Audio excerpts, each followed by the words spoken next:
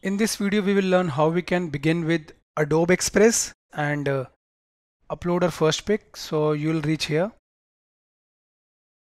Okay, so you will reach here directly when you log in homepage. Okay, click start from your content and upload your photo. Let's say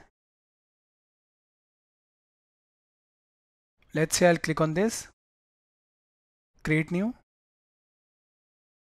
Okay, you can select the option here what you want. You want to convert it into a flyer, Instagram story, logo. Okay, or a custom size. Its size is the following, so it will create the same. Create new project.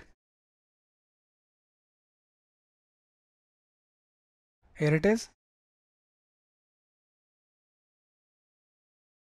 Okay, we have added it successfully. We can easily drag it here.